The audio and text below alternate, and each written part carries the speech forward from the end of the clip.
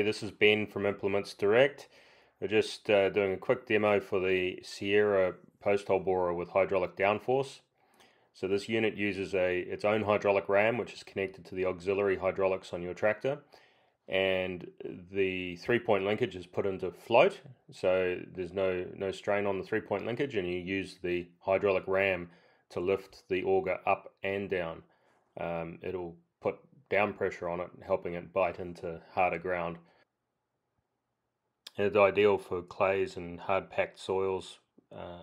This is just going through clay on the video.